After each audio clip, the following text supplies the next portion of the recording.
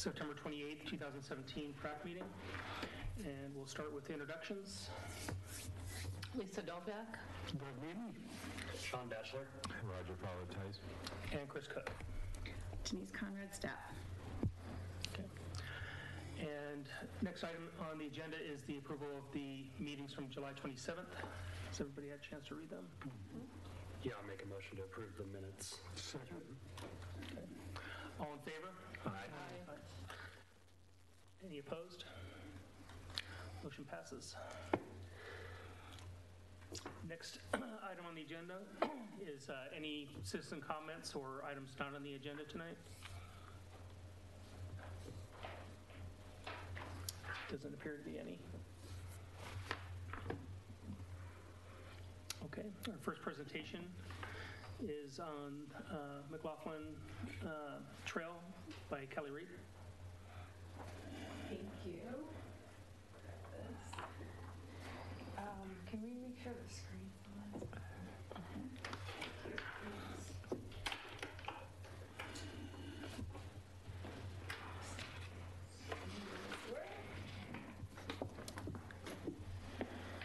Did you write this one? Maybe. A couple of months ago. Okay. Thanks for having me here tonight. Phil and I have been working very closely on this project, and he would have presented this to you, but you get the next best thing, I guess, because I'm available.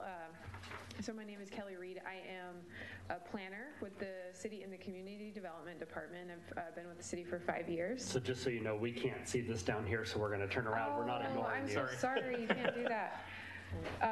So the McLaughlin and Kenema Trail Plan is effort to find an alignment and overall kind of concept design for a trail connection that connects the McLaughlin Promenade to the Kenema Children's Park. And so what I have up here on your screen is our transportation system plan map that shows a series of different projects that result in a connected trail. And these were adopted back in 2013. And so as you can see, that all it is a line on a map. And so you can kind of see the little purple dash line near the museum, and then a yellow line through some property through Old Kenema Park, and then another purple dash line through Kenema. And we're kind of tying all those together into one cohesive trail and then figuring out where it actually is going to go, because these lines were drawn without a whole lot of real input from the community. It's meant to be, those lines are meant to be like high level, and that they would be refined. And so that's what this project was doing, is to refine and add more detail to the overall trail plan. So the McLaughlin Kenema Trail is really a segment of what is a larger Oregon City Loop trail that loops all the way around, kind of connecting the Willamette Terrace and the Riverwalk, the Promenade, all the way south in the South End area around the edge of the city to the community college, and then kind of back up north. So as you know, a lot of that trail system does not exist currently, but it is in our Trails Master Plan as the loop trail. And so this is a little segment that could, we thought would make a lot of sense, especially as we're, we've got a Riverwalk design that includes a pedestrian bridge up to the promenade. And so this connection would directly connect to that and allow Kenema neighborhood to directly connect to the Riverwalk and downtown. And really bring together our different historic districts. So we embarked on a process, and I want to thank Lisa Novak and Doug Mealy. We're part of the advisory group that just finished the process and made and ended with agreeing on a recommendation for the trail alignment. And I want to thank Roger as well for the help and participation with the Old Kenema Park cleanup and the Greenway for Day, which was really fun. I'll talk about that in a little bit. So looking at the existing conditions out there where this trail alignment is, this is along 99E, in between the museum and Old Kenema Park. We don't have great conditions for people walking and biking. People do use this now, we know, but it's not really comfortable, safe, or attractive. And so we're looking at different alignments, but also, how can we make the existing conditions more safe? This is a PGE substation that's just a little south of there, right next to Old Kenema Park. So we worked closely with PGE, and they are willing to work with the city and discuss easements so that people can pass through the PGE property instead of trespassing through. And then, of course, Old Kenema Park, hidden gem of Oregon City. And then in the Kenema neighborhood, this is 3rd Avenue. Very narrow streets, no sidewalks. Again, it's pleasant, but it's not necessarily safe. People sometimes feel that traffic can move quickly through there, and so they don't necessarily feel comfortable letting their kids, walk on the streets, things like that. So we're looking at creative solutions in Kenema to align the trail on the existing streets in a way that allows for a shared street. And instead of adding sidewalks, because we've been down that road before, I think many years ago, and the Historic Review Board in the Kenema neighborhood determined that sidewalks and curbs aren't really compatible with the National Register Historic District. And so even though we have a really wide 60-foot right-of-way, and presumably you'd have room to build sidewalks, it wouldn't fit in with the character, and so it's not an option. We also looked at other alignments along South End Road. This is walking up the kind of gravel shoulder on High Street to South End that then kind of leads up to 5th Avenue in Kenema. This was actually quite an interesting alignment, and a lot of, there were good reasons to choose this one as well. But I'll talk about which ended up being the recommended alignment. And then using the existing boardwalk along 99E was also looked at. This is members of the committee of the advisory group standing on 99E in Kenema waiting or I think we just crossed the street there. There's no safe crossing, but there is a plan for a signal or for a flashing beacon, I think, and a crosswalk there eventually. But that part would be part of an alignment if we use that boardwalk along 99. And then this is 4th Street in Kenema. This is part of our Greenway for a Day event that we held in July. We invited the neighbors out to participate in Greenway for a Day, and we actually blocked off the streets in Kenema, and we marked the trail between the museum and Kenema Children's Park. And I think it was about 80 people came out and walked the trail, brought their kids, brought their dogs. And we also coincided that with a cleanup ivy pole at Old Kenema Park that Roger helped to organize. And so there were a few dozen people out to help with that, and that was a really great event. People got to see the opportunity and also experience kind of some of the hairy situations on the trail, like walking through PGE and walking through on 99, and they were kind of realizing that this needs to be improved. So with that event, we had information about the trail. We asked people to take a survey and to kind of show their preferences for different safety treatments and safety solutions. So that's what these folks are doing here at Kenema Children's Park. And then just recently, the committee looked at 3 major alignments. We had lots of different segments that we talked about, but these are the overall 3 concepts that were considered. So this is one that uses that boardwalk along 99. So you would cross 99, go to the little overlook, walk through the overlook where you can stop and see the falls, and then continue on the boardwalk and cross 99 at Jerome Street there in Kenema, and then wind your way through the neighborhood. There are stairs from 3rd to almost to where Kenema Children's Park is, But we're trying to provide an alignment that works for people on bikes and people with strollers and people in wheelchairs. And so we're trying to avoid the stairs there, which is why you see it kind of wind all the way around and go to 4th Avenue.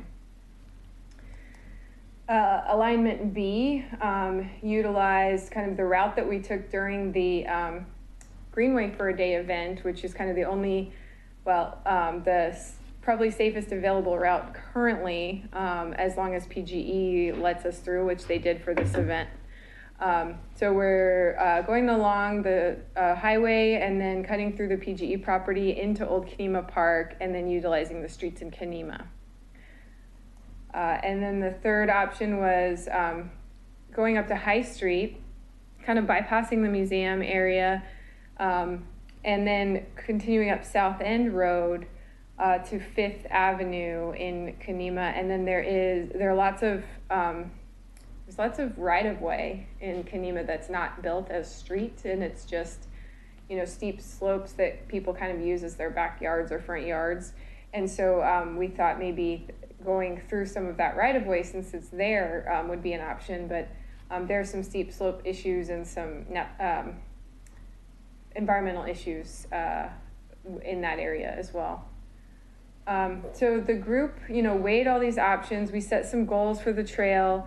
We, we agreed on those goals, and then we evaluated these 3 alignments based on those goals and ended up with a recommendation for alignment B, with some additional kind of caveats that there be a lot of safety improvements made here before we're comfortable with this being a trail. So with the safety improvements include dealing with the VFW driveway here.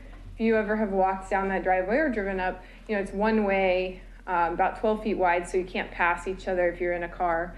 And it's really steep. And so we're saying that's an issue. We talked about potentially moving that access to the VFW to 1st Street right here, and maybe having cars go in to that parking lot that way, and then making this pedestrian only. That needs further study, but that's a recommendation of the group that the city investigate that potential. We talked about closing off that left turn from 99 onto Tumwater, so that if people are walking right here, that you don't have cars whipping in there and coming in at high speeds.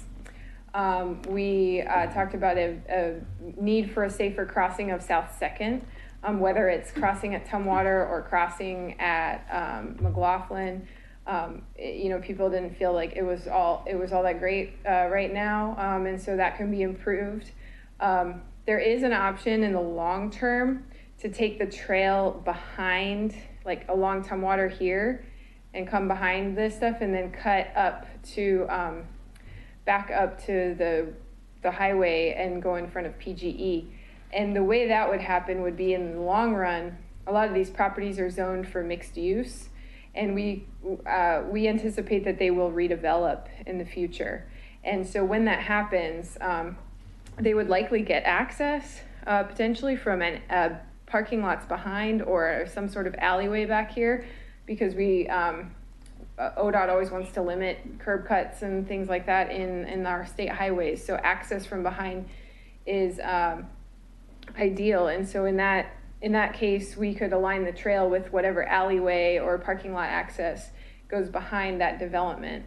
And what we discussed with that option is that, we would make a safe crossing here at Tumwater and South 2nd. We would align that trail, and then we would make sure that the development doesn't turn its back on that trail. You don't want the back of a building with no windows, and it kind of doesn't really feel very safe or secure if you're on a trail like that. But if you have, for example, you have the Falls View Tavern, I think, a restaurant, and they have back patio seating, that's perfect, right? Like outdoor seating for a restaurant that's right along a trail would be a really nice environment. So could take that behind the development or in front of, but go in front of PGE through Old Kenema Park. In Old Kenema Park, we would widen the existing walkway. I think it's maybe 6 feet wide now, and so we're looking at more of a 10 to 12 foot wide trail so that folks can pass each other. So it's nice and wide for people with strollers and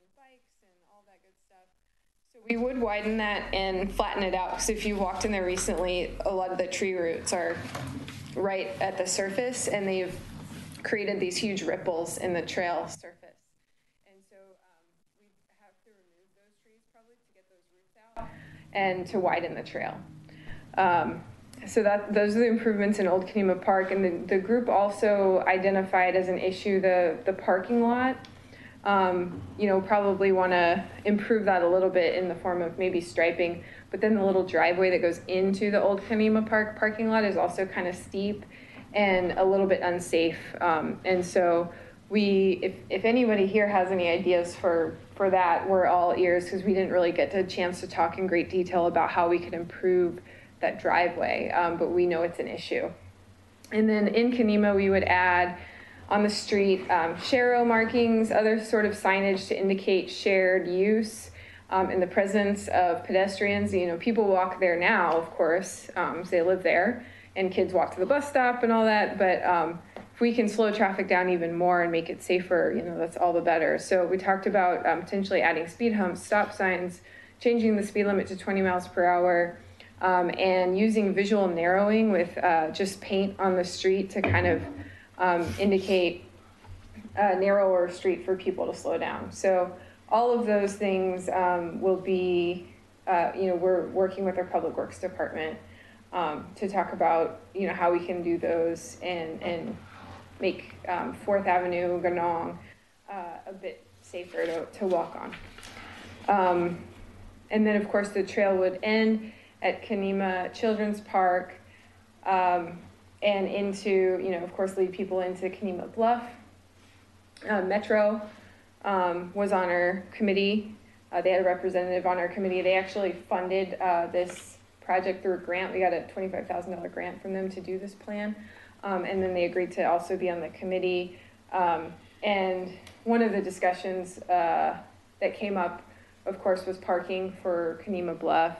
And Metro just wanted to really let everyone in Oregon City know that in the next handful of years, in their kind of their outlook of what projects they would be working on, they do plan on tackling Kenema Bluff with a full access master plan. So the planning that they've done is only right at that entryway where they did the little trail. But they have a very large property and they don't have long-term plans for it. And so they would do an access master plan, which would look at other trailhead opportunities and parking lot opportunities. They do have some land that's farther south on 99, down by some of those industrial businesses down there, and I think there might be a mobile home park. They have a piece of property that could serve as a trailhead, a parking lot, which would relieve any pressure from the Kenema trailhead. Of course, it's not in the very near future. It's a little ways out, but it's nice to know, I think, for especially the Kenema neighborhood. Let's see. So I talked about some of the tree removal that might have to happen in Old Kenema Park. This is just an example of a shared use path that's along an ODOT facility elsewhere in the state. So I think that's probably a 10 or 12 foot wide path, and we would be going for something like that along 99. And then I also want to just mention to you, since this is a city park, the Promenade Park. So we're looking at 2nd Street from the Promenade. There's a grassy area, and people kind of walk through here, but there's no paved connection. And knowing that the crossing of South 2nd is currently safest right there at that 4-way stop at High Street and South 2nd, we're thinking in the short term, before we can really get a lot of funding and get all of this whole trail built, that we still want to do some improvements and make an interim trail.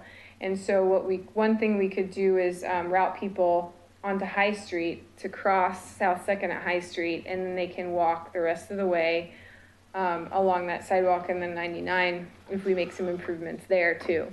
So we might, we've talked about, paving a connection from the promenade sidewalk to this little dead end here, so that it's ADA and so that, it's a smooth surface.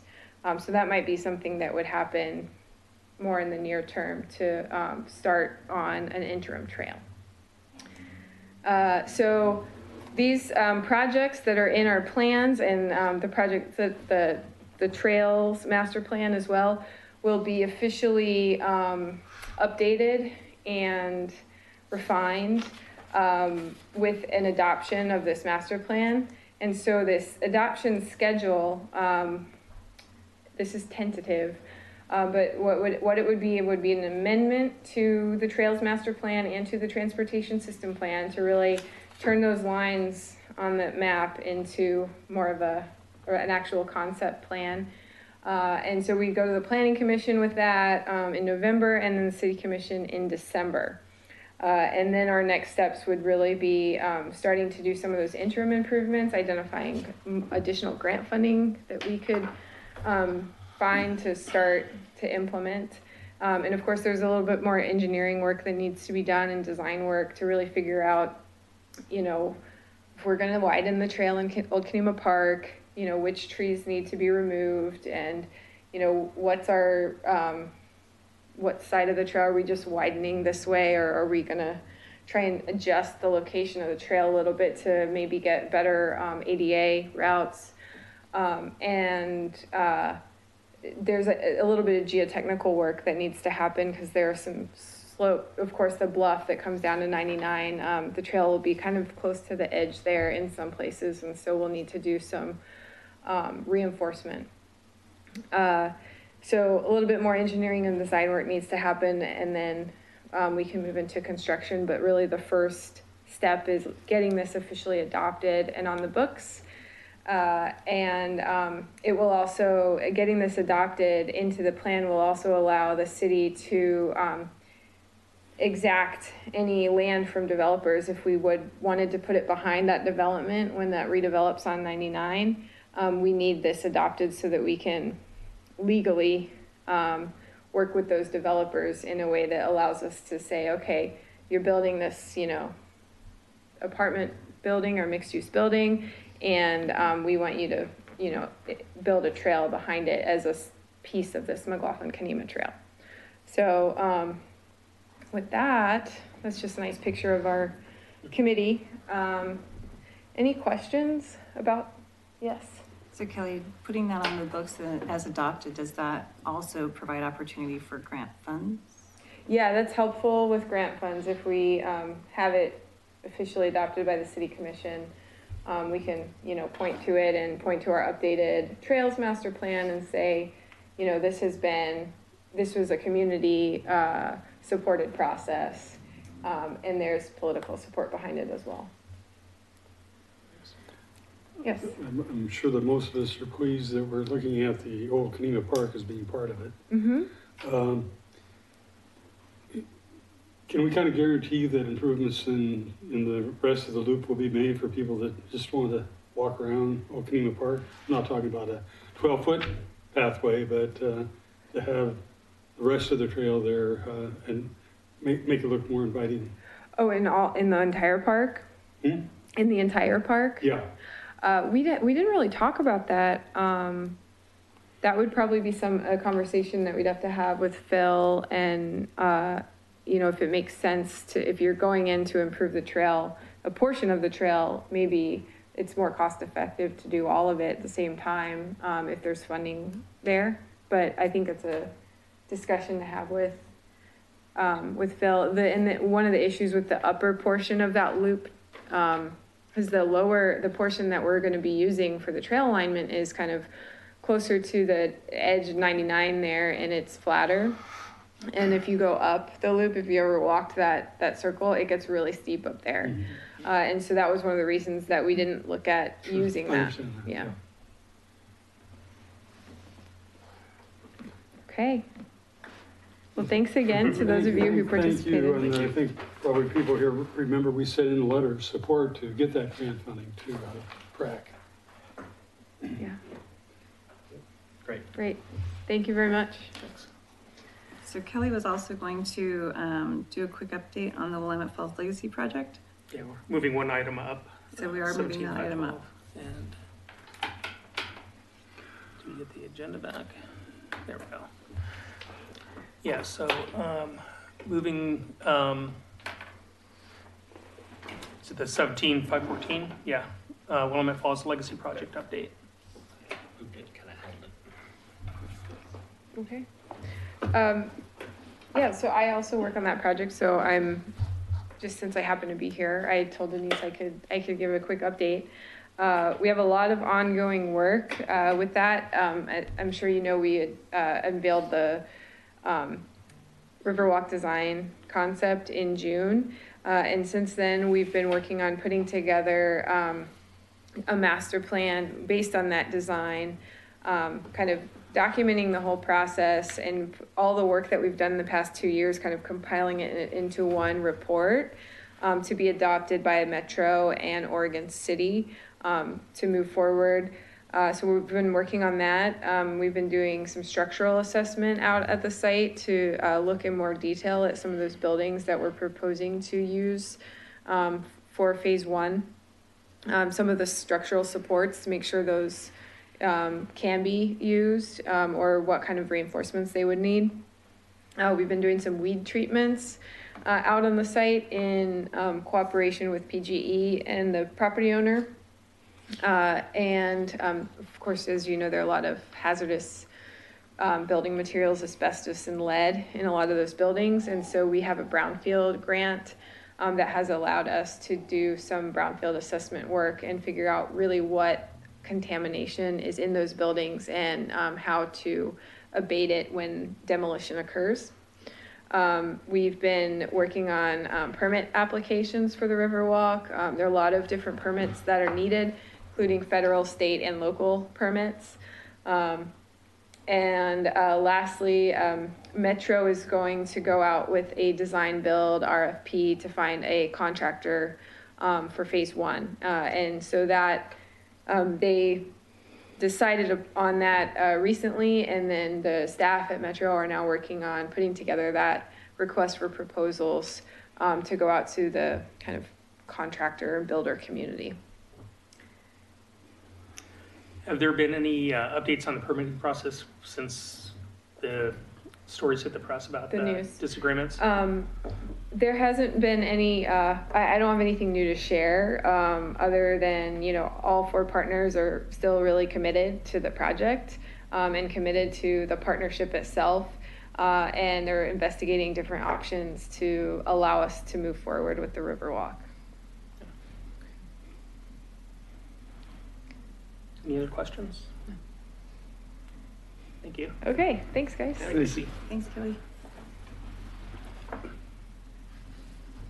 So we just gotta switch presentations here.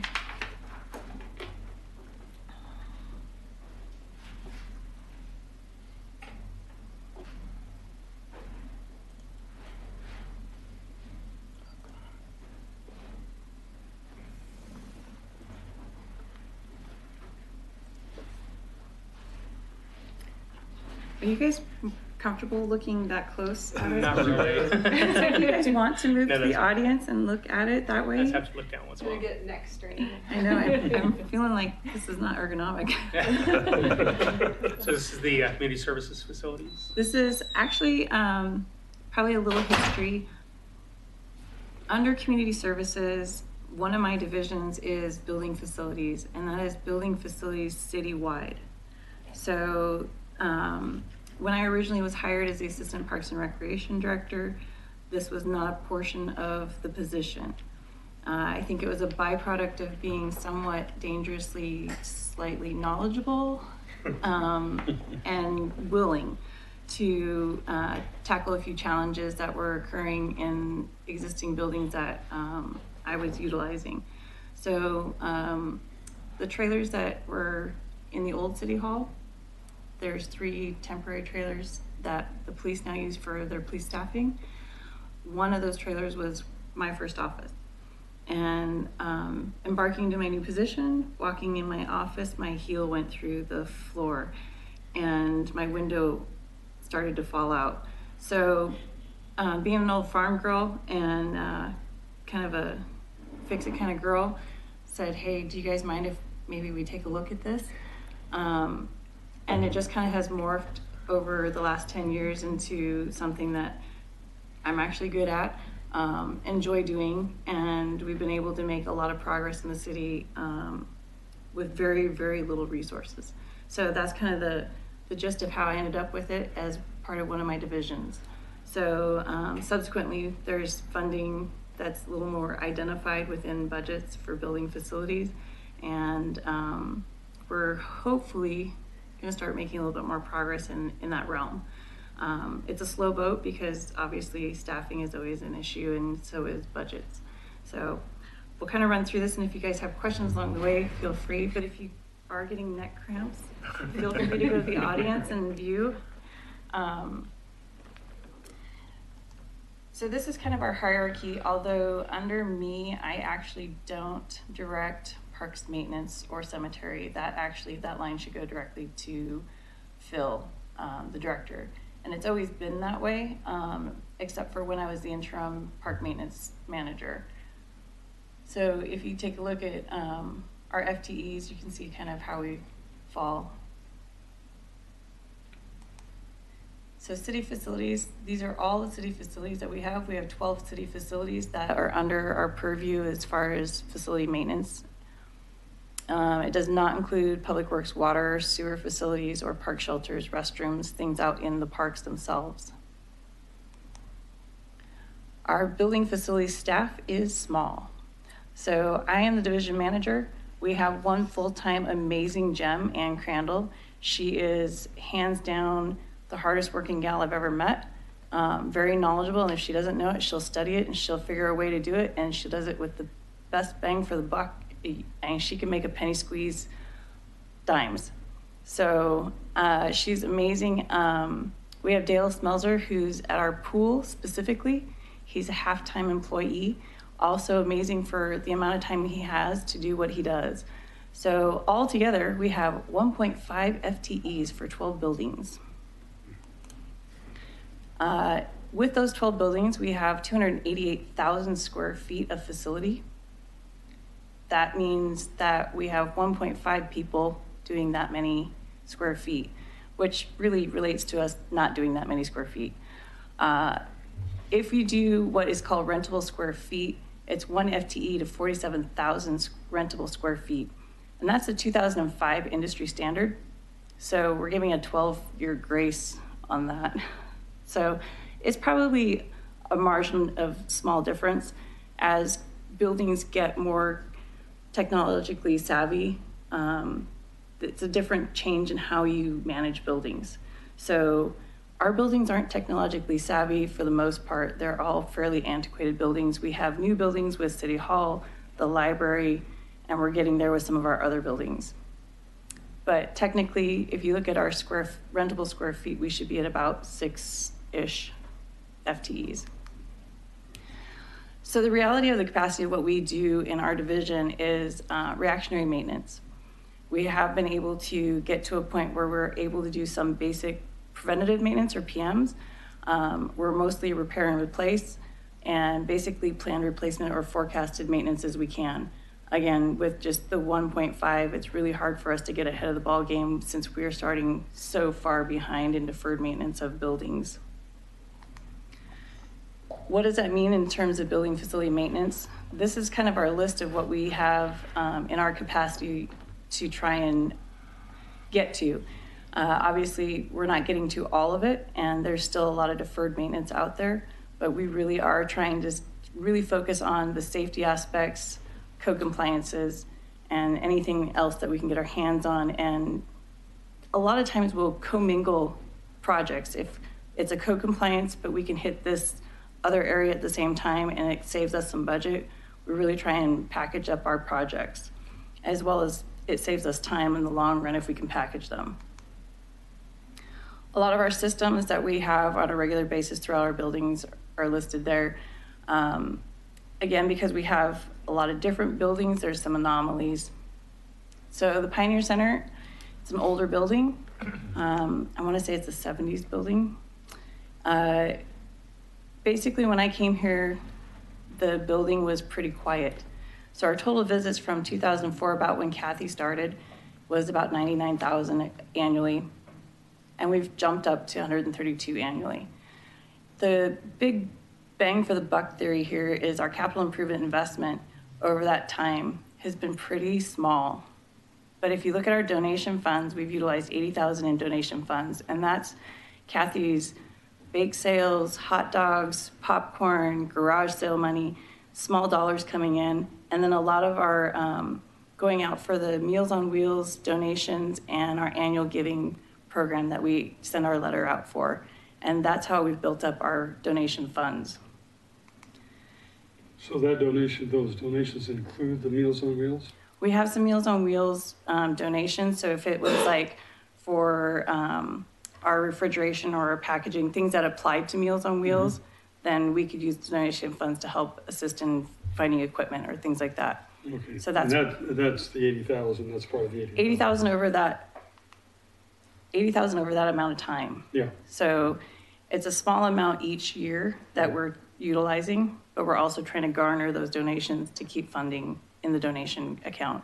So anytime the city doesn't have enough money in our general fund for something that we need, then we look to our donation account. So in the Pioneer Center, we have, it's not a high level building. So the commercial kitchen is probably one of our things that makes it a little bit different than normal buildings. And this is our commercial kitchen. It's a steam kitchen. We actually aren't a cooking kitchen. We just reheat and re-steam. But we service our Meals on Wheels and our congregate meals in this building. And this is the rooftop. We have 9 rooftop units. We've done a lot of renovations in this building since I've started in 10 years. So the top is what it used to look like, kind of an icy blue, and I think it was lavender. And the carpet had duct tape holding it together in places. So over the time between about 2007, 2008 to present, we have overhauled that building almost entirely. On the HVAC, 9 seems like a lot for that size of a building instead of a large unit. Have they been added over time? Is that why, or was it designed to have 9 small units? It was designed to have 9 smaller units. Unfortunately, they were all set in place at one time. So their useful life expectancy all ends at the same time. So we're trying to do planned replacements incrementally so that we can start staging them out. So they are currently about at their end of their useful life. So we're staging out, I think, 2 units here before winter, and I think we're looking at another couple units in the spring. Are they heat pumps or air conditioners? HVAC, so heat and cooling. And then we have a couple splits or furnaces on that in this building. So What a hodgepodge. it is a hodgepodge and air handlers. So 70s. it's, they're antiquated and they're older. So today's modern systems versus what we had, the problem is structurally, you can't put humongous units on top of, in place of the smaller ones because of your loads. So we're kind of limited to what we can do to modernize, but even the modern HVACs have economizers, so then your energy uses come down. So the more antiquated your equipment gets, the more money you start spending on energy as well as repairs. So we're trying to kind of pull them back into some energy efficiency as well as limit how much maintenance and repairs we have to put into them. I'm assuming you're looking like, or looking at like Energy Trust Oregon or something like that for. A lot of them we can do ideas. Energy Trust, and some of them, it's marginal. It's pass-through dollars for us, Yeah. typically for that. Lighting will get us a lot on energy. So we definitely look to Energy Trust when we transfer things over. Definitely like when we did the library, the solar system, Energy Trust was definitely a huge part in that. So we do partner with them on almost anything that we do that is related to energy or conversion. Nice. So we have multi-purpose rooms in this. Anything that is multi-purpose also equals high use. High use equals high maintenance. We overhaul that floor. We We might get one more overhaul on that floor. It's the original floor. So we've done really well in keeping that floor for as long as we have, and we're hoping that we'll get one more turn out of it. And if not, then we'll have to look at, you know, standard modern product to see what we can do that will still, our dancers are very specific about the coefficient of friction. So we'll see kind of what we can play out and what we can afford. But definitely it's a heavily used, very popular facility. So looking at hours of operation, this facility is used or rented 7 days a week. Our general hours for our typical community is 9 till 4. And then we definitely still have contract classes that go till 9 p.m. Evening rentals can go till 11. And then our weekend rentals can be anywhere from 8 to 11. They're typically about a 6-hour rental though. And that is dependent on our staff being able to be available as well. So I know some of you are very familiar with the pool. So the old pool used to be kind of a pink and blue gray when I got here. And from a curb appeal, not very appealing. So I think about 2008, we went ahead and got some funding and we painted it. So this paint that you're seeing in the brown and red is from 2008, and we're probably a little bit past needing to do it again. You usually get 7 to 8 years on a paint, and we're there. So I think we're looking at starting to look at fiscal budgeting again to kind of start back over from where we started. So perspective, total visits have gone from 76,000 to 141,000 last year. And the motto that we talked about when I came in is if we invest in our facilities, then people will reinvest in us. And it has rang true. And we are full to capacity at the pool. And we have no more water time to kind of move around or figure out where we can put anybody else. So we're max capacity. The budget reflection is slightly different because we had school lessons, and when school lessons got cut, so did our revenue. But if you look at, even with the losses of some of our school lessons, we've gotten some back, but we're definitely not where we used to be. Our revenue has definitely climbed from where we started. And then our capital investment from 2006 to the present is about 1.6 million. And when we did the study for the pool, they were projecting over $1 million in deferred maintenance. I think we've done really well at 1.6 million for that time frame because construction costs have risen. So while the construction costs have risen, we have kept our dollar of deferred maintenance down. And that's just by really tightening our belts, looking at how we can adjust projects and what's our biggest bang for our buck to do and how to get it done. On the school lessons, are we looking at that over time where that was a several year period where it was missing and it's been reinstated, right? Not fully. We have not fully reinstated every school like we had before. So school budgets are their school budgets and not all of them have come back. So are we talking other districts or are we no, talking just Oregon City schools? Are you saying that, say, Oregon City has 8 of 10 schools have restored, but 2 haven't? Yeah, it changes per year. So Rochelle could give us a little more detail on that. I didn't dive into the I sit on the numbers. school budget committee and I thought we were providing all the lessons again. We might be So- now, but this is over a time frame. Right, So and that's what I somewhere, thought it somewhere, had yeah. come back. Yeah. So, like if we looked at it going forward, that should be fully restored, I thought.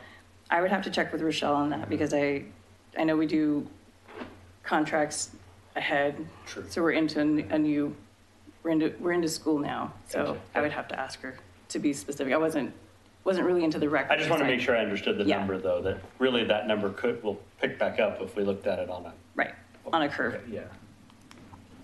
So pool systems, the pool is, I guess, one of our anomalies because we do chemicals. We have high rate sand filters.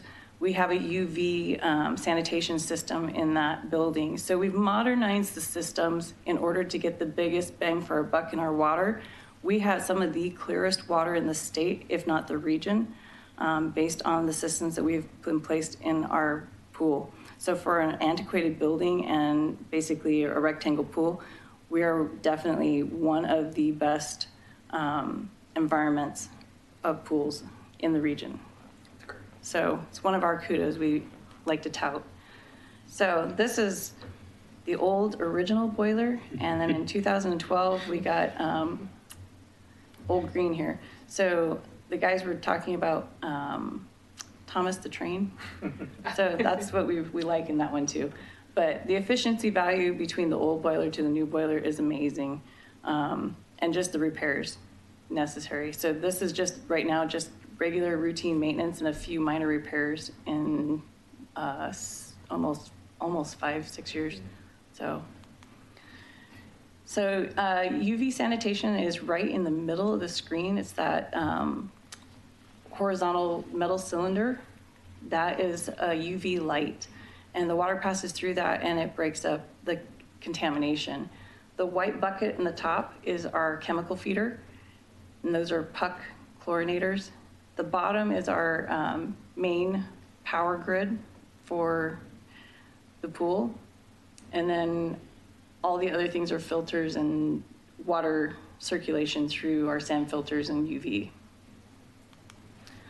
But so just Dale and Ann have to know all these systems inside and out. So Yeah, we all just saw this on a tour. yeah, so 3 months. our big push over at the pool has been ADA compliancy.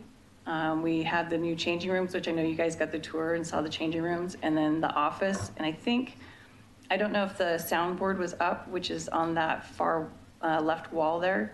That's a bamboo sound wall, and because the acoustics are so atrocious in that building, we're trying to bring down the acoustic for people who are actually working constantly in a space. So that office is phones and trying to talk to people, and the acoustics have been something that we've been contending with. Screaming kids. Yes, screaming kids. Open air locker rooms to the office. So in the top are kind of the old to the news on the bottom. So taking down our paint and repainting our pool, putting a new surface to it, the old fencing to new fencing, the acoustics on the back wall of the pool on the actual deck areas, changing those to the acoustic treatments there. It makes a huge difference. You can also see the new windows in the corner on the right, on the bottom as well. So all of those things make a lot more efficiency of sound and energy in that room. So the pool isn't just where we do aquatics. We also register all of our recreation programs, and then we have an indoor play area in that community room. So this room right here is a multi-purpose room. So we have Pilates and yoga and anything that we can smash in there. Our rentals are in there for the weekend, for birthday parties and things like that. So another heavy use, high use building area along with our pool. And then down here is, we do a cooperative training with CCFD, and they come in and our lifeguards get to train with them, and that way fire knows what we're doing, we know what fire wants, and then we're more efficient when we have to ask them to come in. Hours of operation. This building runs 96 to 100 hours a week. And so while we may be contracting open for swim teams and such, it's a high use facility, and for us to be able to get in and do maintenance, it leaves us very limited time. Again, Dale and Ann are amazing at utilizing their time as most efficiently as possible, knowing exactly when the windows of opportunities are. The library is another project I participated on with Mo, taking an old to a new, adding different elements to this building. It was a really fun project, an amazing product in the end. The thing about these old new buildings is we still do maintenance in them. So going old to new doesn't mean that it lessens our maintenance. This actually added to our load with an extended building. So anything that you see, lights, floors, doors, all these things are ours to handle. And the hours of operation also limit how much time we can get in to a building since we don't have after-hours staff. So along with this, the library comes with some new systems that we didn't have before. So automated doors, sump pumps, computerized environmental controls, which then we need to learn and get up to speed so that we can manage those and make adjustments as necessary. Access controls, video surveillance, all of these things, they're a little bit shared, again, because we have such limited staff. So we work very closely with some of Mo's staff to kind of coordinate some of those efforts. Modern systems. The solar panels are a new modern system on the library, which we don't have solar panels on any of our other buildings. So this is the test model of, is this something we want to move forward with and continue on with? So they're monitoring and looking at how the solar panels are benefiting the city in terms of energy. Because it is a bigger building, we have 20 HVAC units. So that also is a maintenance load.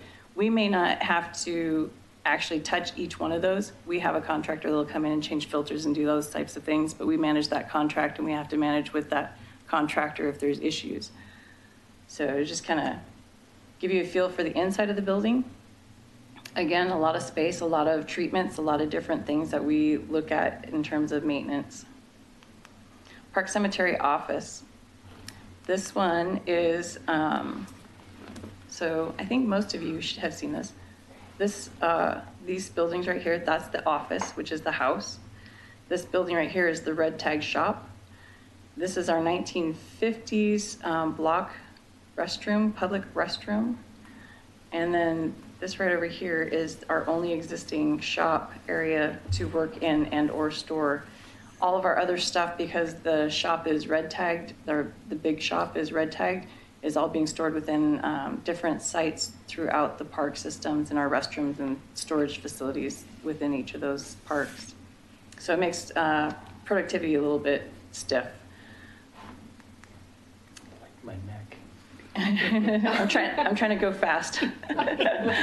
So again, antiquated buildings, nothing special as far as our systems there, but still antiquated means maintenance and repair.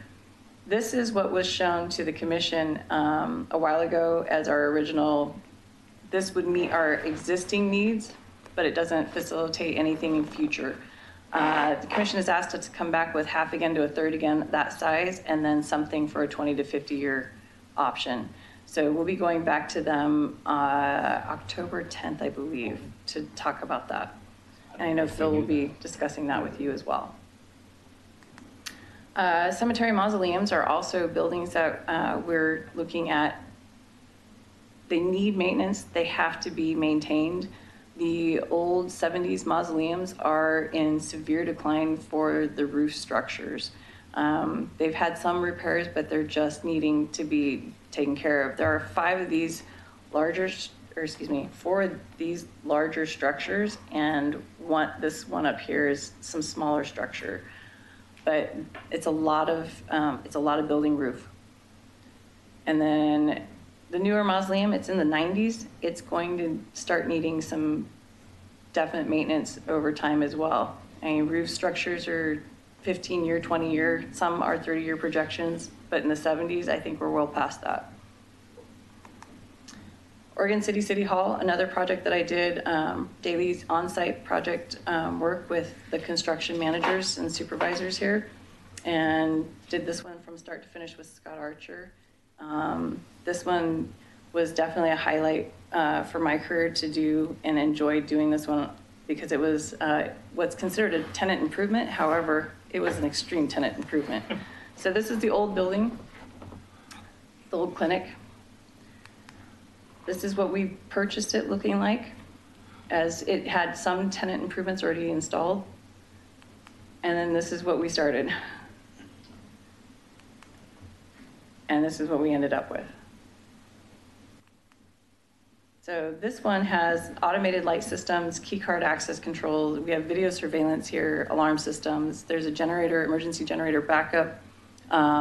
There's automated doors. And then the anomaly of this one is that it's a LEED standard silver. So there are some restrictions on how we use our energies and then change things if we change energy efficiencies and how we're looked at in terms of the LEED standard. Mount Pleasant School Site is also one of ours to handle. It is an owner lease facility. Merrillhurst School's in there currently. They just hired their own janitor slash maintenance person to kind of help address some of their needs, because Ann just couldn't keep up with things that were breaking and needing to be addressed that are more a lease person's option to take care of. It's an antiquated facility. The cost of repairs are expensive. It is going to transition into demolition for the new police facility. So we're not spending a lot of money on it, but we have to stay within code compliance and those types of things, especially with the school on site. This is an item that we contend with because there are subgrade sump pumps, and when they fail, you don't know they fail until they're done. And then we find these. So it is a boiler, 2 air handlers, the compressor, 8 electrical heaters in the classroom areas, and then HVACs. So we get to play with this beautiful 1940s boiler. And I think that air handler is something very similar in time. That black thing looks like a tank. It's actually an air handler. And then behind that are some subgrade sump pumps. So, and then the compressor in the back corner on the right here.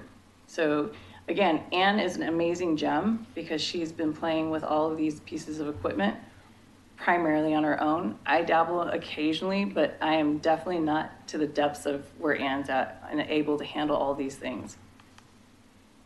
This is the current Oregon City Police Department and soon to transition.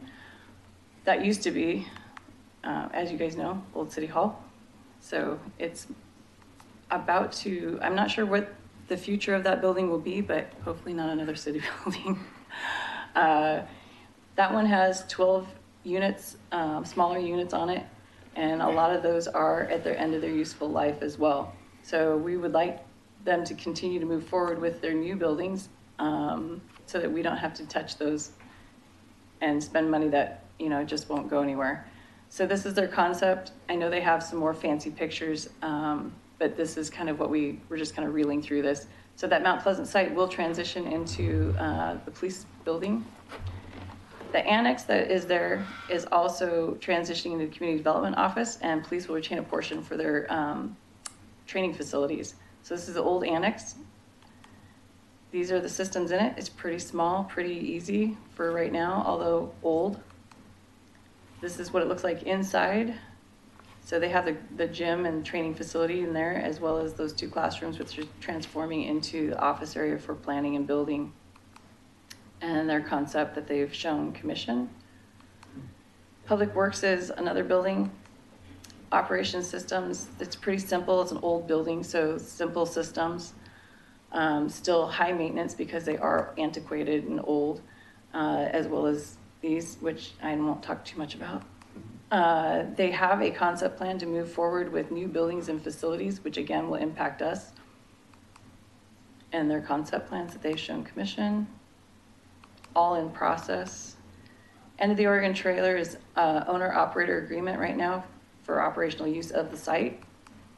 So we do the shell of the building and actually probably a little bit more because we still own the site. This is the visitor center. We just finished the roof last year on the visitor center and the shelter. These are the interior shots and then some of the actual concert in the park. And then Gail with the End of the Oregon Trail has been doing camps and school groups, so they actually use the outside facilities as well. They've done a beautiful job on the interior, and they are doing a lot of stuff, and they have grants and funding that they're monopolizing or kind of garnering and trying to get more stuff done on the inside. So the top is what it used to look like with the hoops and the covers, and what we have now is below. When we did the report in 2012, the deferred maintenance and renovation for the restrooms in some of the buildings, not all of the buildings, we've retained them all. It was 1.2 million. So we're looking at, from about 2012 to now, about 30% more in construction cost. And these are some of the things that we contend with. The HVAC systems are all at the end of their useful life. We have decking that we've replaced and just need to constantly maintain because it's a wood decking. The wood siding is also something that we're constantly having to contend with. I've proposed that we change some of that siding to something a little more sustainable. Again, it's a lot of money, so we're trying to figure out how to balance all of our deferred maintenance to moving into something a little more sustainable and less maintenance. But in that site, we're trying to look at compliances as well. As you can tell, extremely popular site for our concerts in the park. And it's like this, I think, all except for the 100+ degrees that we had that one day. Ermitinger is another one of our projects that I have done from, I would have to say now, literally the ground up. So it's a little bit more intensive, even though it's a simple building, because everything had to be concealed due to the historic nature of the building. So everything that's in there is all concealed and makes it a little bit more of a challenge to maintain. But some snapshots of where we've come from to where we're now.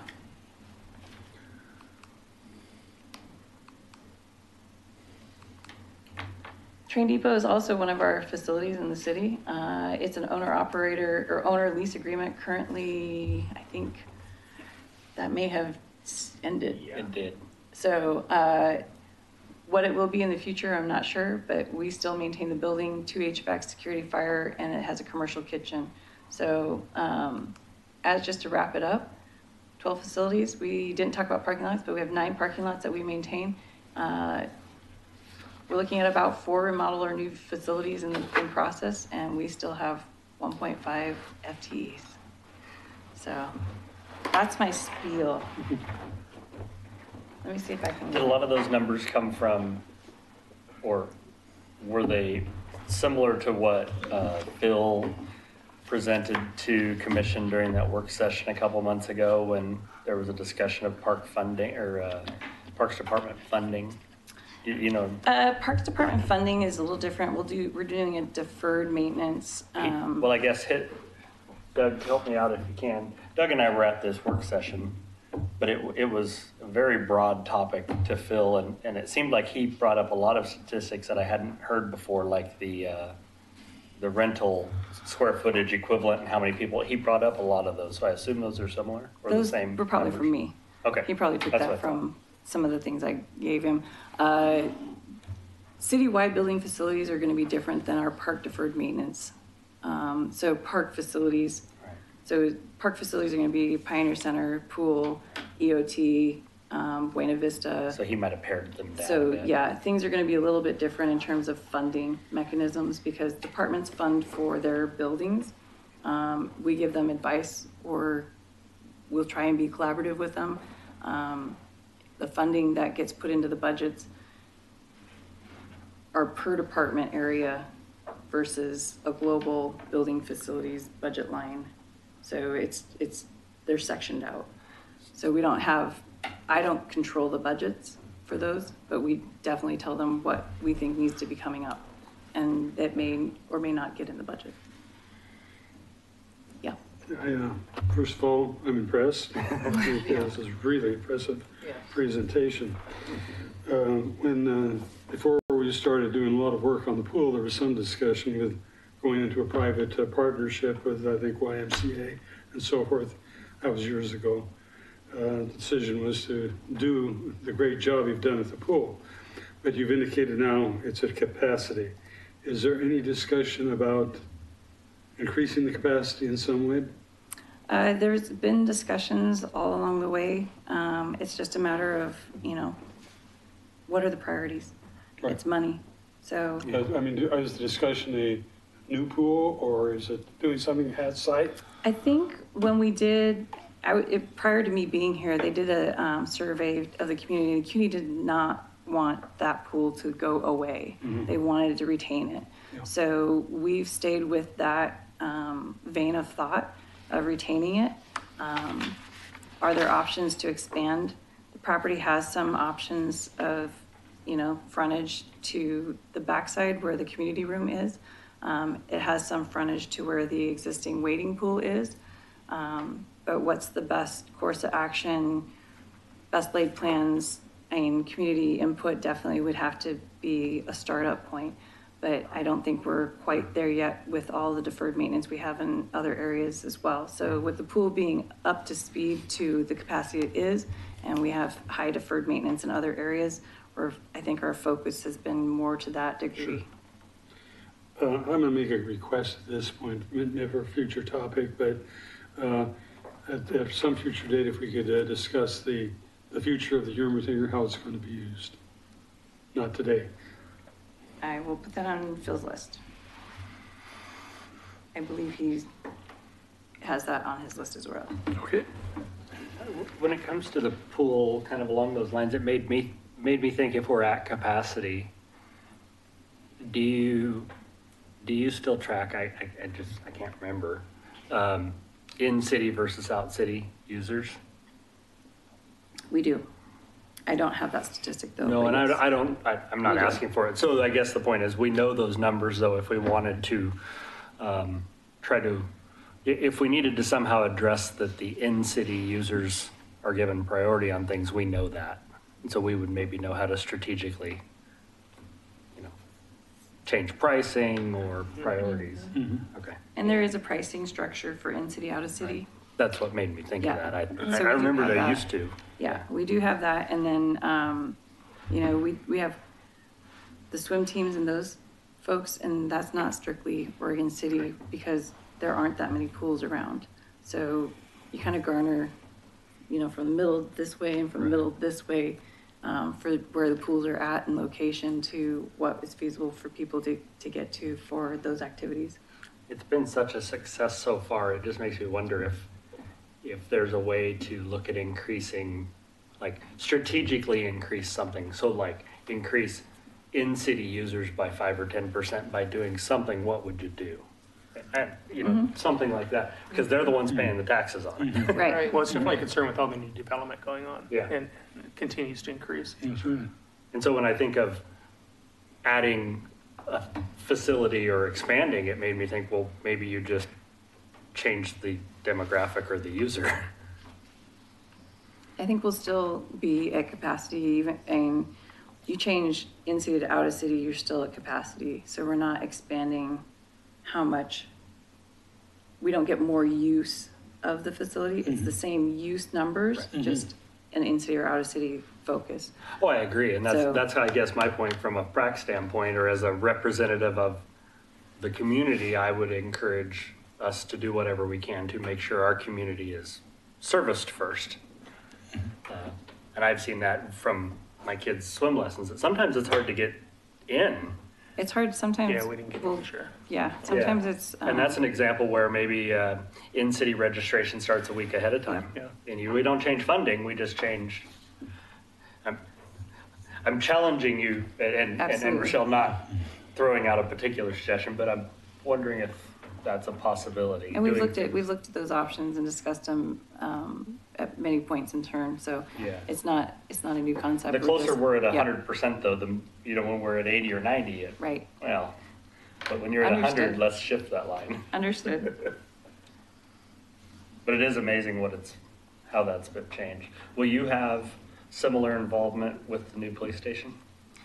I am not sure, each department is in charge of their own buildings. Mo invited me in to work with her on the library. Okay. Larry Patterson invited me in to work on City Hall. As these other buildings are being produced, at some point, we would like to be invited in. We don't always get in as early as we would like, because obviously, we're going to be the ones that maintain the systems, unless they choose to hire their own system maintenance people. So the options are open. We're open to working with every department because we want to make sure that we help them as well as we can along the way. And obviously, we've seen some pitfalls and some things that are highlights that work really well.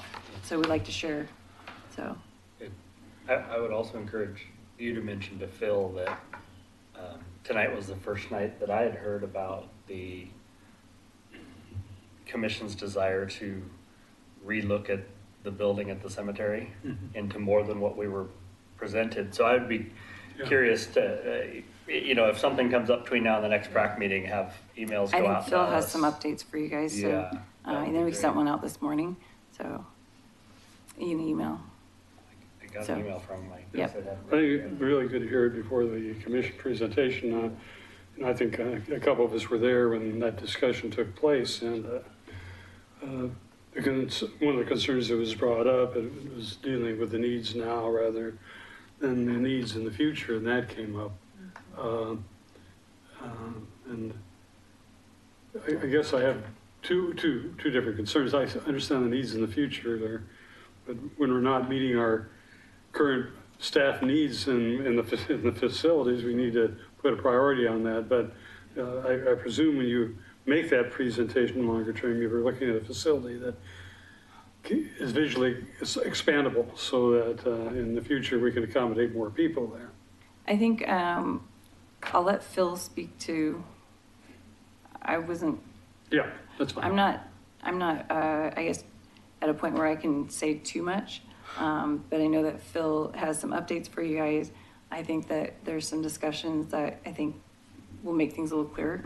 And I think it'll make it a little easier to understand where we're going to be heading when we get to the commission Okay, good. meeting. Well, and I to kind of follow up, I did see an email from Phil this morning, but it was Urban Renewal Commission and City Commission meeting, and I saw the subject and didn't catch the topic Okay, because the two. right. So I figured that's a tomorrow read, but it actually pertains to this whole discussion. It does, but as I it will, look at it. So I think that Phil will give you guys some more updates prior to that meeting. good. Or I'll at least have him touch base with each of you. I did the same thing, Sean. Okay. Yeah, you're not alone. Okay. Well, and he's doing it all from his iPhone too, so Right. he It's probably a didn't type challenge, his some subject. yeah. So just as a wrap up to that, so I have building facilities, I have recreation, I have aquatics, I had senior services. Those are my divisions. And I have a small staff and they're absolutely amazing. Rochelle Parsh does all the aquatics and the recreation, the concerts, movies with Melissa Turney. And then Kathy has been amazing at everything she does at the Pioneer Center, which is Meals on Wheels, congregate meals, classes, you name it. They are hands down a top-notch staff, and I wouldn't be able to say as many kudos about it. They're very hardworking people. Ann Crandall, Dale, Melissa, Rochelle, and Kathy, I couldn't have asked for a better staff. So I have to give my staff an amazing amount of kudos because we do so much with so limited resources and limited amount of time to do these things, and they just run with it and they roll with me. And when I came in, I know I was a freight train, and they just kept up, and we've just kept going. And so for all the years that I've been here, these ladies and Dale have been just absolutely supportive, and we have knocked out so much more than I think I could have with any other staff. So kudos to my staff. They probably already know, but let them know how much we appreciate their efforts. I will, thank you. Okay, any other comments on that? Okay, moving on to Glen Oak Park Naming Subcommittee. So Phil wanted me to just kind of touch base that the subcommittee would be including himself, Christina Robertson Gardner. There would be somebody from PRAC. I know that Mike Mitchell has expressed an interest. And so I think that is back to you guys to talk about the committee, the subcommittee. And then his other comment was to see what your comfort level was in sending information or meeting dates out to the CIC and other neighborhoods as they're available. So that was his talking point. Which neighborhood association is that in? Is it the It's in Mike's Caulfield. Caulfield. Coffee? Yeah. And I think we can have more than one, because I was intending to participate as well. And definitely Mike.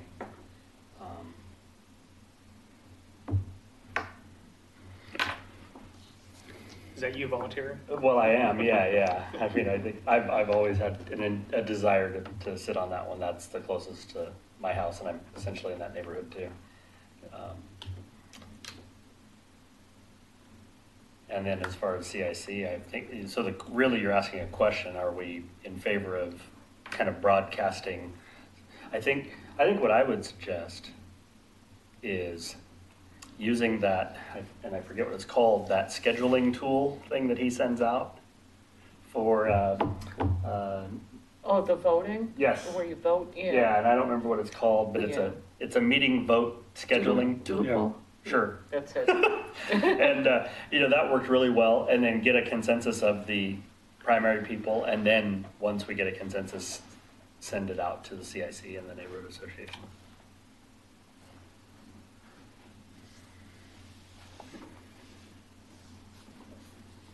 Okay. Any other discussion on that? Okay. Summer events to wrap up? So Rochelle gave me a note for summer event wrap up. Concerts were average attendance of 3,500 to 5,000. The most highly attended was Folsom Prison and Johnny Limbo with 5,000 plus participants at that concert. So it was a very jam-packed EOT. Split the Bucks raised just about $2,700. Where's that And go? the best night they raised $906.07. Where does that go? Split the bucks, so half of it goes to whoever wins the Right. raffle, and the other half goes to our funding to the concerts again. Okay. It directly recycles. Yep, Okay. recycle back into the concerts. Doug gives a lot of money to that. She's already working on the bands for 2018. So she called her crazy. She just wrapped up, and now she's securing bands for the next year. Movie attendance, 500. Votes had 1,200 votes for, which movies we would actually show this year. And she had a full sponsorship list done. So next year she knows that we want to start kind of looking at movies and how we adjust the movies or what options we have to make movies a better venue and place to run them. So we have talked about some different options for next year.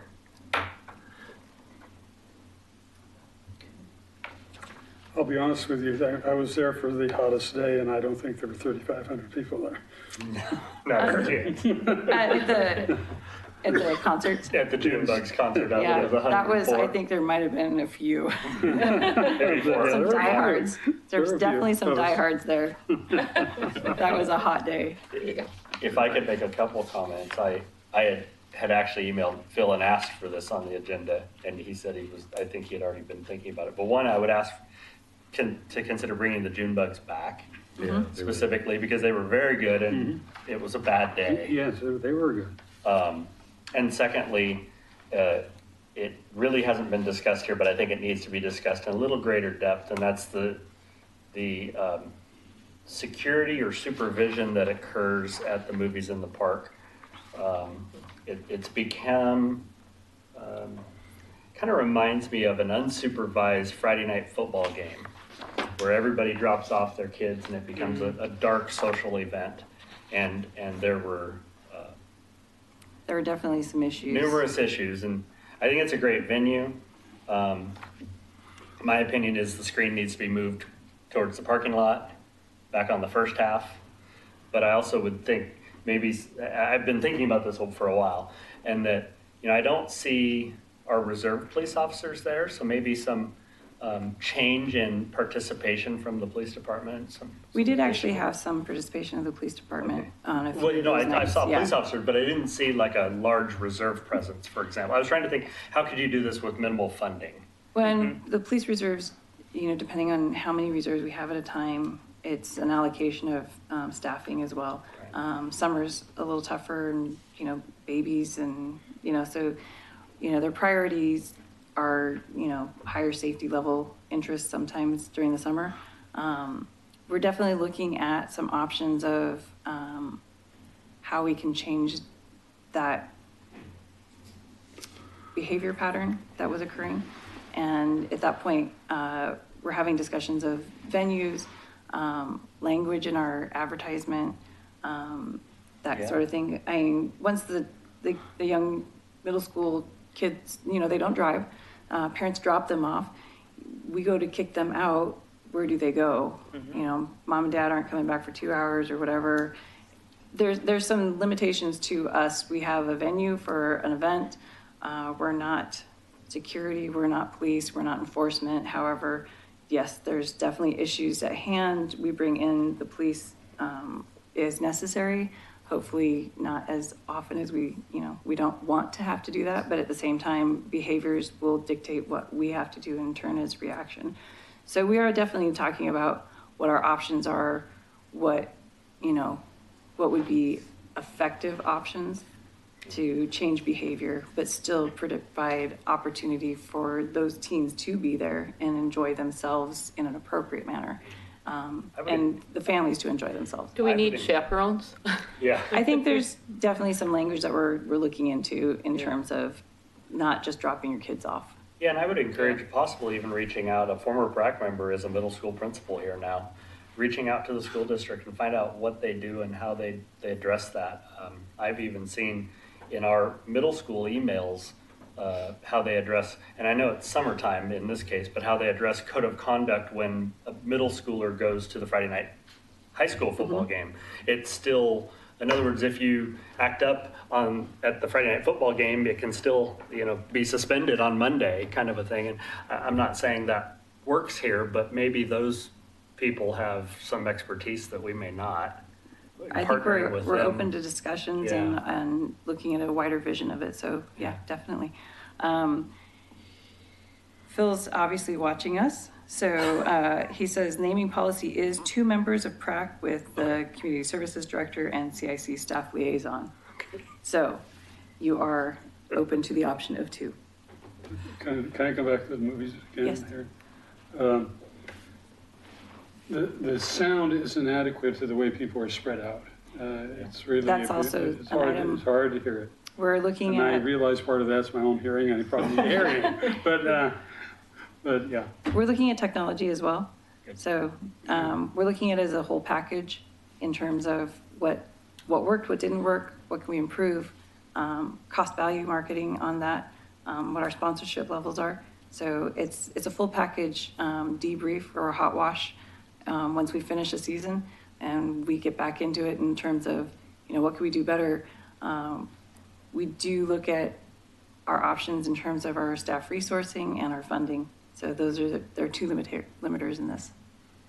I just wanted to, I guess I haven't noticed the security issues that you have. I don't know exactly what they are. The teenagers tend to hang out where the playground equipment is and talk. The teenagers aren't there watching the movies for the most part, but it's a great full place for the teenagers to be. And I haven't seen any problems over there. So some of the people aren't watching the movies, but they are still recreating in a form or another. And I just haven't seen anything that concerned me personally. I think there's definitely some issues that need to be addressed.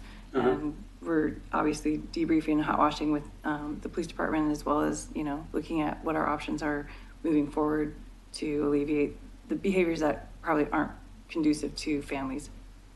So we'll try and see what we can do with that.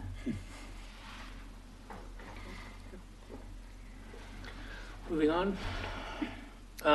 Open positions on PRAC and applications. So the open positions are going to be Doug's position, Joyce, and Blaine, who has resigned. It looks like Doug has reapplied, and we have one other application that has been submitted. Applications are open until October 5th. And so if you know somebody or want to tap somebody or want to advertise to neighborhood associations, everybody's gotten the announcement, but it doesn't hurt to send out a reminder. So October 5th is the deadline. Pardon? Joyce is not. Joyce is not. That, well, I can't confirm that. She told me that Saturday. Okay. So if you Then haven't you're seen more it, aware. Yeah. Okay. So at that point, we're still looking for applications to be submitted. You show up to the meetings anyway. That's right. Yeah, that's. We would never be accepted by the mayor, so. If you put your wife up, would you know? Okay. He's not going to point it right. You don't have an alias? And that's up until, I'm sorry, October. October 5th? Okay. So Katie Riggs is taking those in now. And we would review those applications at the next meeting? You would be looking at your November, December, you do a combination work session, prac meeting, review those applicants, and/or if you want to, I don't know how you guys and Phil will work this, but the applications will be in by October 5th. There's the potential that you can review them and call in for interviews. And that way they can be appointed at the commission meeting. I think it's December, January. Well, generally, if memory serves me, the October meeting is usually a 6 o'clock work session, 7 o'clock meeting, because the November meeting is interrupted by Thanksgiving, which means we really do a In early joint December. first week of December, and yeah, so we've done it both, but we try to do the end of October if it. I'm pretty gets the sure you guys applicants will in. have communication with Phil between now and then in terms of how you guys want to pursue looking at applications, doing interviews, and putting that together. So I'll leave that to you guys and Phil to fetter out. All right. Okay. You'll be watching on TV that night. Not likely. Other general business? I have none. Can't think of any. Member reports? We'll start down here. Okay. Well, first of all, I continue to be impressed by the city parks. I think everyone is doing a great job. Thank you, Denise, Thank for you. your presentation. A couple of issues, specifically close to home for me, Park Place. I was reading on the report that we're looking into the water drainage problems. So that is an issue. You know, neighbors are concerned about with winter coming up, any slipping, that sort of thing. Now that we have longer nights, I'm out there every morning at 6 a.m. It is dark. And I'm wondering if we could look at better lighting. And I know that's, you know, budget is tight and so on, but the park is being utilized, and it would be nice to brighten it up a little bit more, make better visibility. There is a building there. The doors are locked, but it looks like it had been painted and cleaned up. The doors have been painted. Overall, the maintenance is going well. I don't see any issues there. I don't see trash or anything like that. I was real saddened to hear about the graffiti at Wesley Lynn. Yeah. And does anyone know what otter means on the building? I don't know if Could be the person that tagged it. Oh, okay. So I was really saddened to hear about that, and I just hope it isn't a regular occurrence. Attended a few city projects, was involved with Kelly on the McLaughlin-Kanema Trail. Combine the two, Makema, new word. And I think the overall consensus was safety was a factor, and it seems like alignment B with conditions does seem to be the safest approach. I also wanted to look at it from the perspective of being a citizen of Kanema, and this does seem like the ideal route. So I just wanted to comment on that, and I hope the project goes ahead. Kanema is a beautiful park. So that's all I have. Thank you.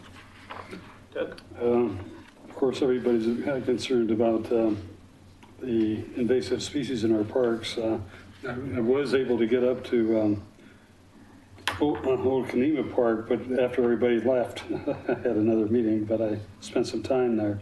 But what I was noticing, and this is a park that's been worked on, but Singer Creek Park is having real trouble with clematis.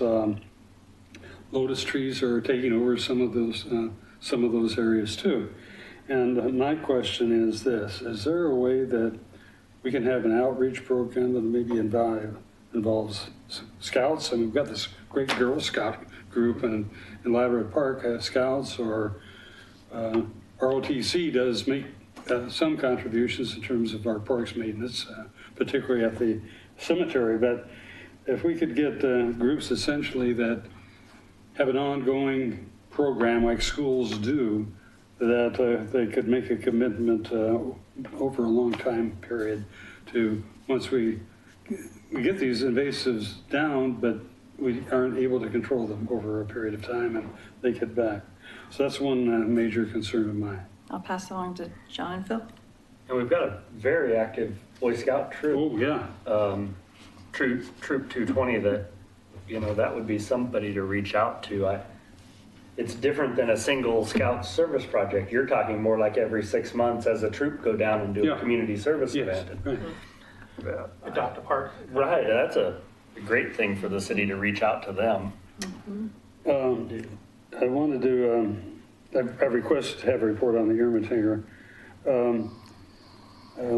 Things that I have seen, which were kind of neat. I went on down to look at the intersection paving. There was Jefferson and I guess 11th, I guess it was, but I guess it's 11th, and it was very neat. I didn't know it was occurring until it already occurred, but it was great. Went to the opening of the public restrooms behind what do they call it? The Ice Cat bar. Anyway, the bar on 12th and Main. Ice House? Ice House, right? It's behind that location.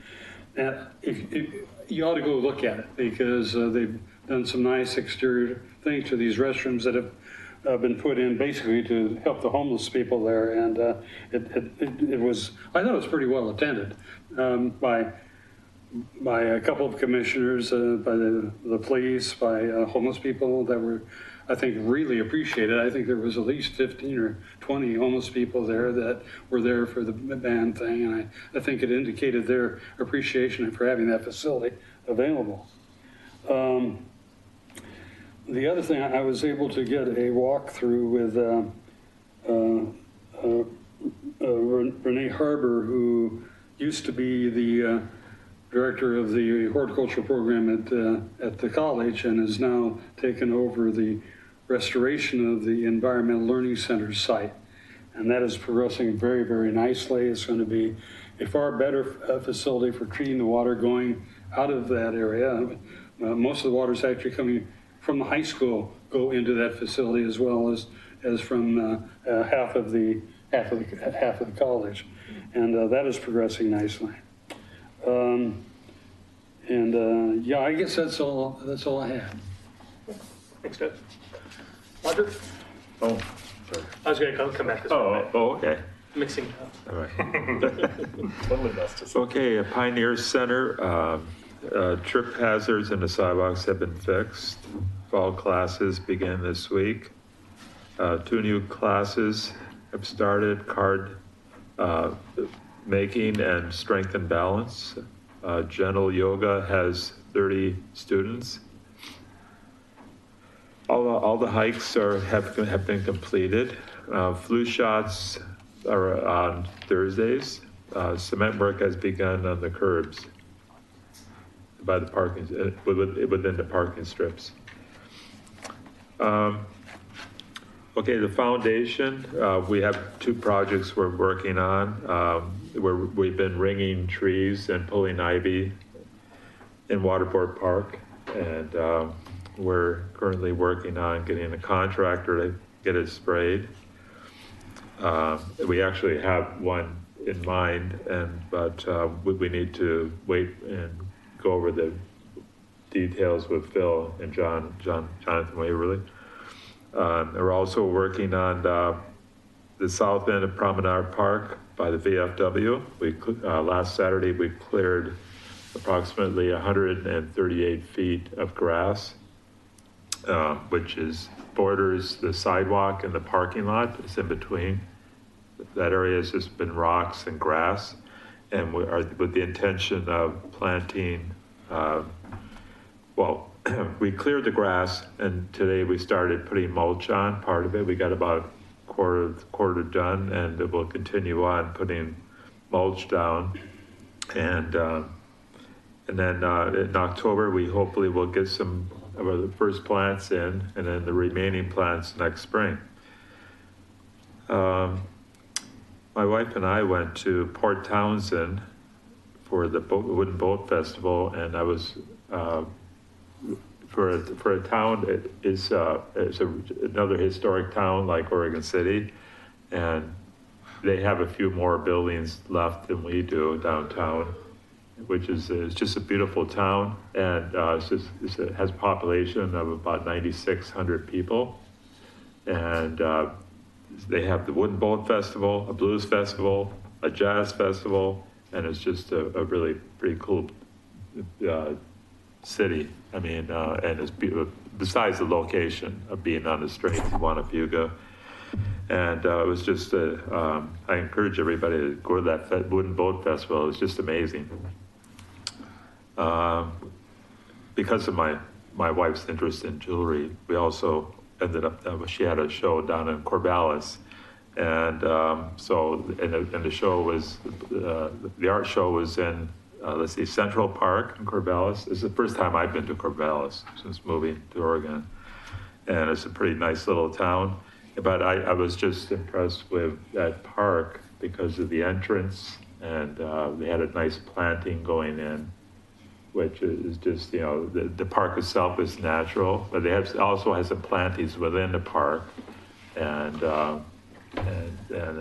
I noticed that they still have, for the children, they still have sand in the play area, but it was just teeming with kids in there.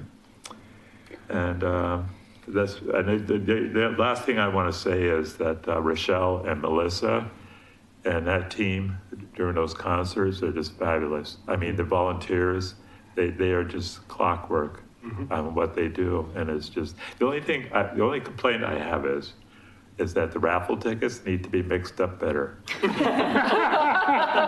Because, you know, it's... I'll pass that one on. All right. Could I make a comment? You know, they're using they have different color raffle tickets, and so I know as soon as they're drawing them, it's the wrong color. They should have the same color so I can look hopeful every time they're drawing it. I'll pass that along as well. Only to be dashed. Trying to use up the old schools. Trying to be efficient with our money. Thanks, Roger. Sean? The only thing I have really is an email from Maureen at the library. Doug and I attended a meeting relating to the signage issue there, and she has gone out kind of at the recommendation of the group to have a person produce some concept drawings, and so that's in the works. And also that she spoke with the city manager and that the city will be paying for the cost of the replacement. Nice. Okay. And that's it. And I don't have anything myself this evening, so we're on to staff reports. I think I have generated enough reporting tonight and provided you guys with the monthly reports. If you guys have questions on those. Otherwise, kind of keep it tight tonight. I'd be curious sometime if somebody could tell me how many volunteers are involved in the Meals on Wheels delivery. There must be several of them. Yeah, we have a tally that I can ask Kathy to produce that. Yeah, when Kathy brings those numbers, they're just staggering. Yeah. Future agenda items. I have Doug's wanting the Ermitinger. That's the only one I recall. And the color of the raffle tickets? First priority.